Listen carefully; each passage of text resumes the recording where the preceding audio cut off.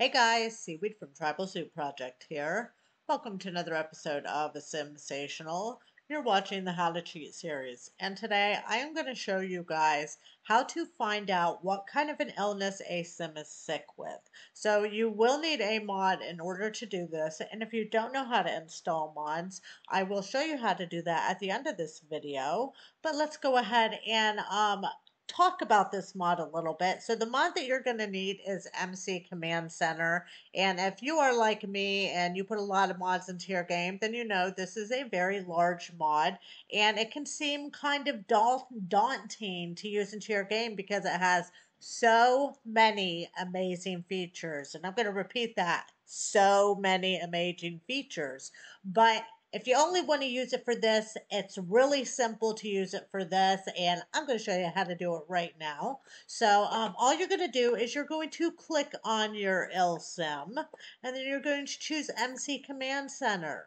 Then you're going to go to MC Cheats. Then you're going to go to Cheat Sim Info. Then you're going to go to Mood Buff Control, and then you're going to click on Remove Buff. And then you are going to scroll down until you find out what this sim is sick with. And as you can see down here at the very bottom, this sim has starry eyes. So yeah, that's it guys. It was really simple to find out what this sim is ill with. And next up is how to install the mod. So in order to install mods and custom content into your game, you first must enable them to work. So we're going to come over here to get options menu. Then we are going to choose game options. Then under the other tab, there are these two little things that have check boxes. It is enable custom content and mods and script mods allowed. You need to make sure that these two boxes are checked. Apply your changes, and then you're ready to completely exit out your game and install your mod. Once you have enabled mods and custom content to work into your game, you're going to come to this page, linked down in the description below, where you can get MC Command Center created by DeaderPool. So once you are at this page, you are going to click on this very top link on the left-hand side, MC Command Center 7.5.3, and we're going to click on that.